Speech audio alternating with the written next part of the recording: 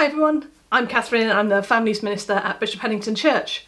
Welcome to you if you're part of the children's groups at BH or at Holy Cross, or if you're a grown-up who's with them, or if you're just someone who stumbled across us on YouTube. It's very nice to have you all here watching. Now, over the last few months, Buzz Lightyear here has reminded us of how the good news of Jesus went to Jerusalem and beyond. We've been hearing from the book of Acts in the last couple of weeks, particularly about Philip and how God helped him to take the good news to people in Samaria and then to a man from Africa. And today we're going to hear about another person who God wanted to get involved in spreading the good news. But before that could happen, he needed to change. Now, I've got some things here that have changed. First of all, we've got some apple juice. Now, this juice used to be something different. It was apples, wasn't it? But now those apples have been sort of squished down and sorted out and turned into a nice drink. What else have I got? Well, I've got a glass jar. Now, this glass jar used to be, well, can you guess? Does anyone know what glass is made of?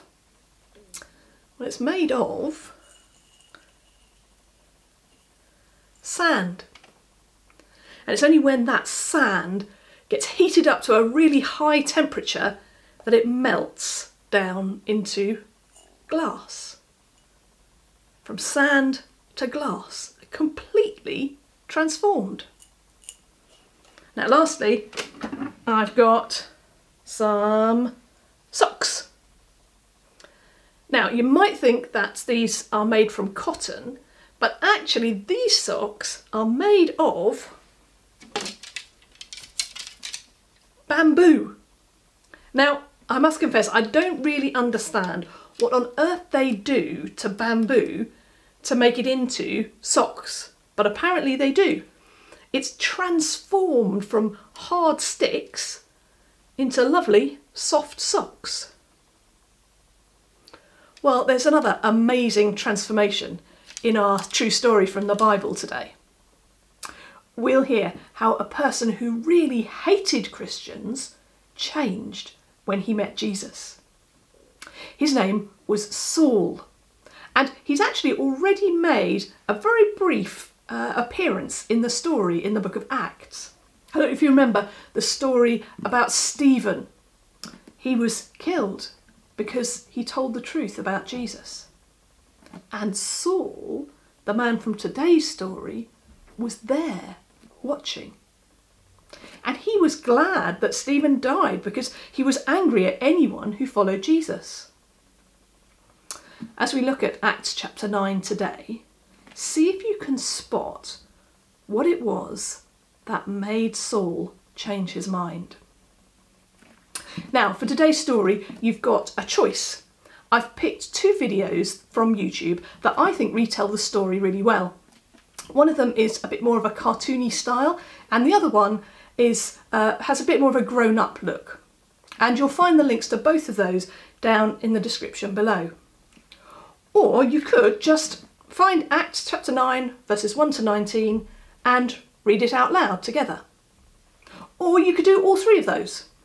Either way, now's the moment to stop this video, go and listen to the story, and then come back here to finish the session. I'll see you in a bit.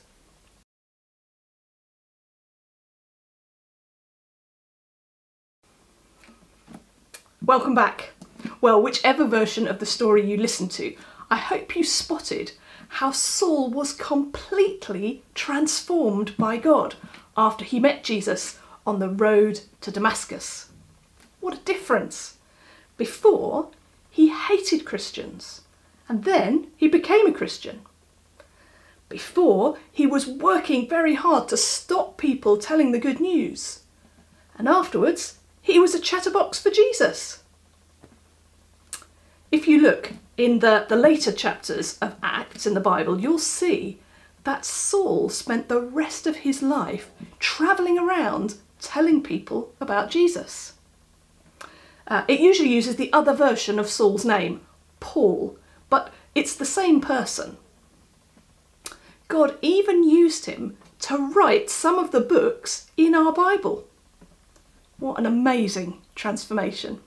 If you want to do a bit of transforming this morning, well, you can print out the craft and colouring sheets and then you can transform a piece of paper into a lovely colourful picture or a little house like this one. For that you'll need a picture of Saul and one of Ananias. Then you can decorate them and the house too. Then cut out the doorway, stick the two men inside and fold it up to look like the house on Straight Street where Saul stayed when he was blind.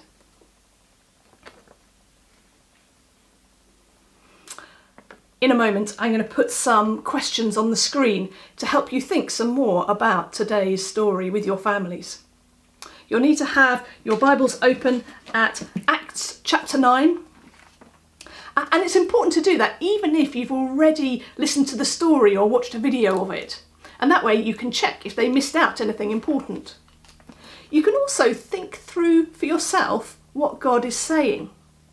God loves us to read his word, and he's promised to help us to understand it and to use it to transform us, making us a little bit more like Jesus every day.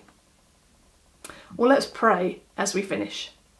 You might like to put your hands together and close your eyes to help you concentrate on talking to God.